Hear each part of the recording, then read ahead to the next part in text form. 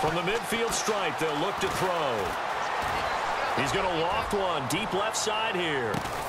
And it's caught. Touchdown. A big play there with now 2 fourth-quarter touchdowns. And his guys are able to make this a close game again. And Charles, the defender, was there. He just didn't get it. Sometimes these plays turn into basketball in a sense, with 2 guys going up for the football. Which guy's going to box the other away from it and grab it? Yeah, I know you hear it a lot, but it's just the will to get it, right? Oh, without a doubt. The will as well as some really nice touch on the ball that was thrown.